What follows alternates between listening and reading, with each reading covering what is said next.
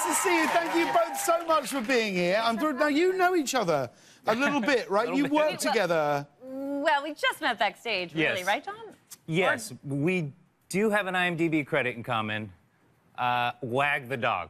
Which is one of my good one. absolute favourite films. I love that film. It's a great film. I love that movie. Yeah. But you didn't have scenes together in No, this, we didn't. No, Why was why? I was basically an extra in the White House War Room.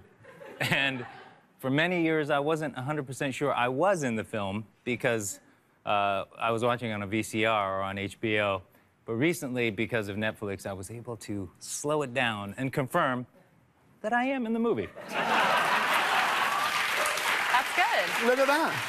I love it. What do you remember about shooting that film? I mean, I was in a scene with Robert De Niro and Dustin Hoffman at the same time, and I was Incredible. like, I just think I was just like, it was one long tracking shot, and I think I just remembered, just don't mess up this one line that you have, Kirsten, because you're working with these two, like, legends right now. It's such a good... I really implore anybody to go and search that film out. I love it. It's kind of more pertinent now was just about than to say it that, even was before. Yes, yes. Now, Kirsten, since you were last on the show, we have to congratulate you on your second son earlier this year.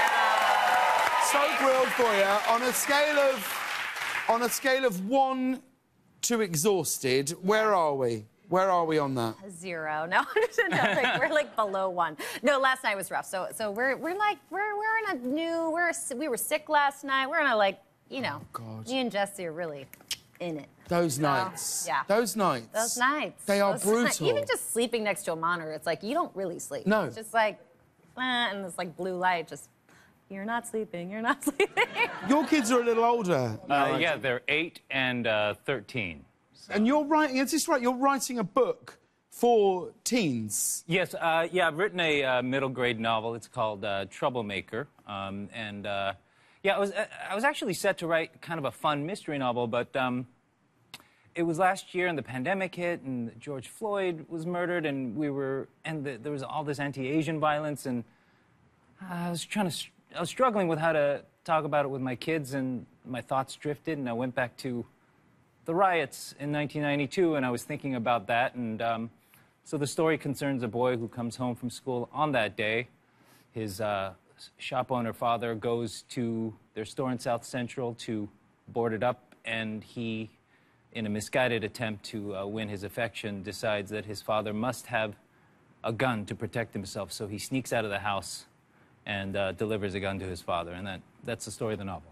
Wow, it's quite a deep, it runs quite deep for a teenager, but I think it's a wonderful thing to talk about in many ways. Right, I guess I came to the realization, I was like, are these subjects too mature? And I thought, you know what, I think it's a disservice to actually not talk about these things with children now, because it is in their lives, whether we like it or not. Yeah. You know, guns, racism, whatever it is. Yeah, I mean, when you started, what age were you when you started acting?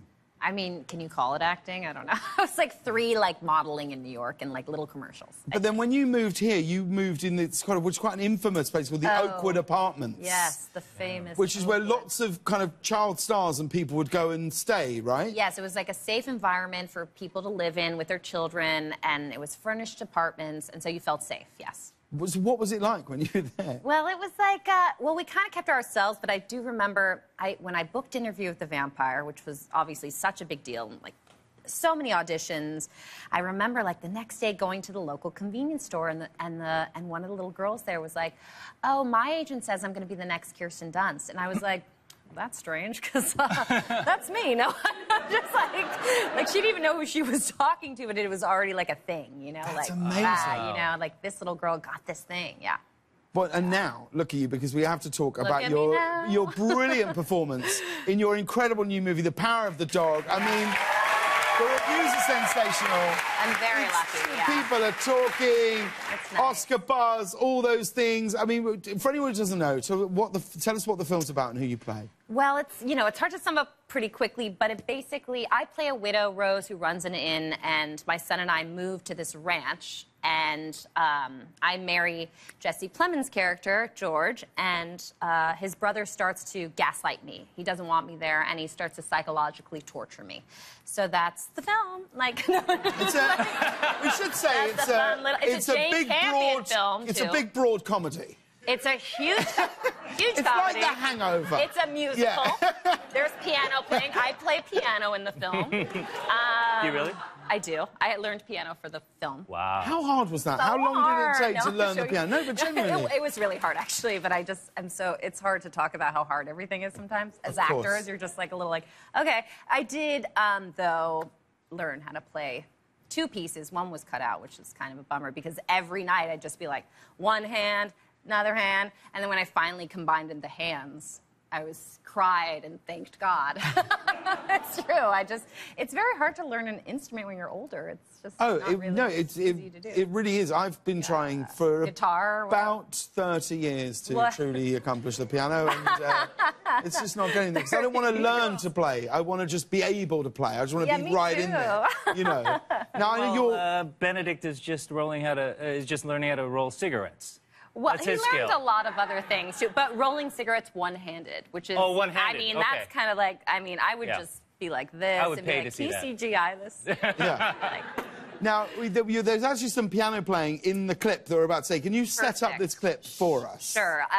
So Benedict's character is gaslighting me and kind of trumping me with his artistry and trying to intimidate me because I'm trying to practice for this big dinner we're about to have.